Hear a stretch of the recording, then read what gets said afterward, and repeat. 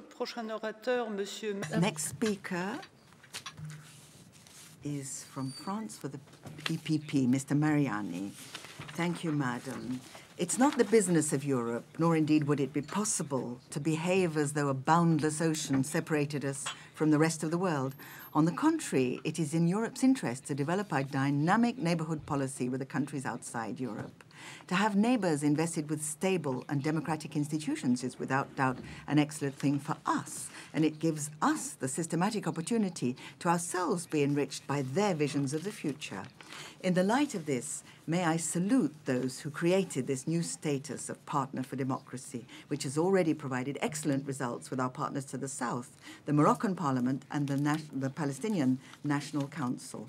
Today, following from the excellent work done by our colleague Çavuşoğlu, we are discussing the possibility of according this status to a country to the east, Kyrgyzstan. Opening up to the east in this way seems to me to be particularly appropriate, given Mr. Gross's report, which shows that this particular request was particularly well-founded.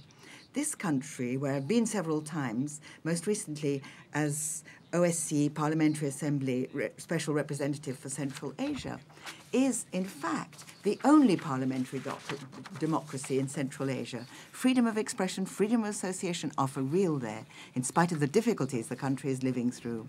We should also stress that this request is supported by the whole of Kyrgyz society, which abolished capital punishment in 2007. It's our duty and it's in our interest to help this country to overcome the sizable and serious obstacles which remain, to respond to the requirements and the values which are ours. And, of course, this is the point of this procedure. I fully support the concern expressed in the draft resolution about Kyrgyzstan acceding to the relevant conventions and agreements which are open to non-member states. And in fact, it's already a member of the Venice Commission.